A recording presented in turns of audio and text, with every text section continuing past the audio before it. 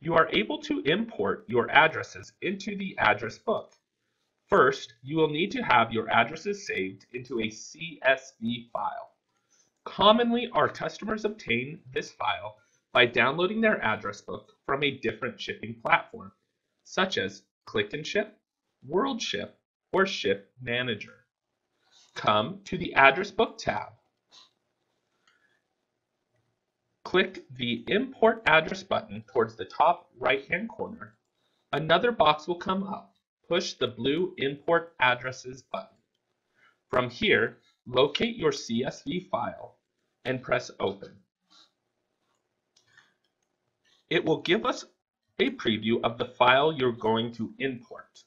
We need to let the software know what each column represents by mapping the columns.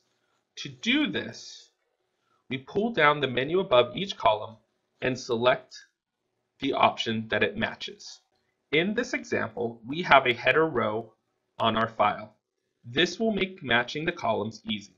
Push the pop-out menu and match each header row with the option we have here.